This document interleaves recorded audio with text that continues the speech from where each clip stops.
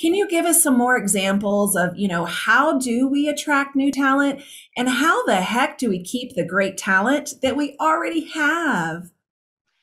I'm going to do that kind of backward and start Okay. with the how do we keep the talent that we already have, because that's a great way to get new talent.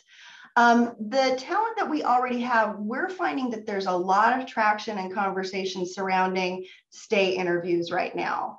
And it's an opportunity for an organization with existing high caliber talent and well functioning teams to really mine what it looks like from the individual's point of view to weigh your options. What is it about the current organization that they really love? And if they had a super great offer from somebody else, what would it be possible to counter with to keep them there? Getting that knowledge and kind of storing it away to utilize it and act on it in different ways, not just individual specific, is a gold mine. So when you're talking about, getting to know your people and relationship development, that's a really great activity to be able to undertake.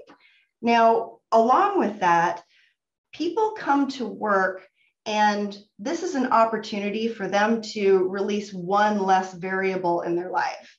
And what I mean by that is we are all challenged right now with so many things that are out of our control. We don't really know when we can go to a giant concert next. We don't know when we can see our family next, or if we make plans now, if we can have it happen in the fall. Like, there are so many things we don't know. We're still dealing with, children and school and grocery delivery and all of the Great things. point. Yeah, great point.